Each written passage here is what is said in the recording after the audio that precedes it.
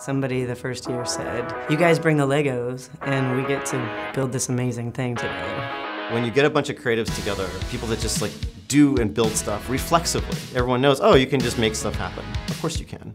Most of the interesting conversations I have here don't have to do with what people are doing with their day job. It's what that day job means to the greater arc of their life. I guess spontaneous is the word. It's a very spontaneous environment, and I don't think many conferences are spontaneous these days. So at any given moment, there are a million things to do that are everything from building and making to talking about something really exciting. It really is what you make of it. Even though Anne-Marie and Deb and Willow and Hillary and I are the founders, everyone who comes to Yes and Yes Yes are the creators of this event, and we all create it together.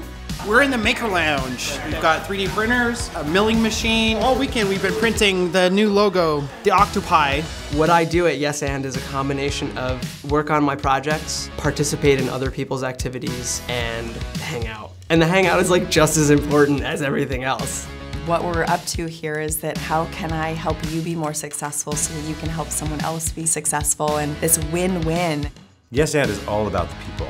They just let themselves out here, and you get to see inside people's personalities, into their obsessions and their curiosities in a way that I don't think you do really anywhere. It makes for a place where you can be weird and not feel weird. Creatives and geeks and businessy people who love to and gain energy from collaborating with others. Each year that I've been here, I've had several conversations that have had huge ripple effects on the rest of the year.